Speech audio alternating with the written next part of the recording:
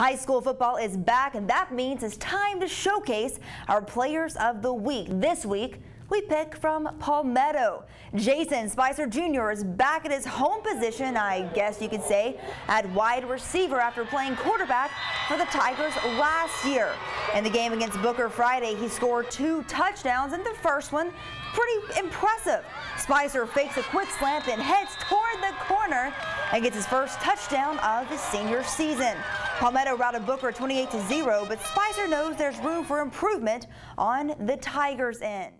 I could have did better. I could have blocked a little more, get the running back into the end zone, but I'm kind of satisfied with the win, but I know we can pick up the slack. Obviously, 28 points is not enough to beat Brain River or Venice, so we got to keep working. Palmetto tackles non-district foe Southeast this Friday on the road.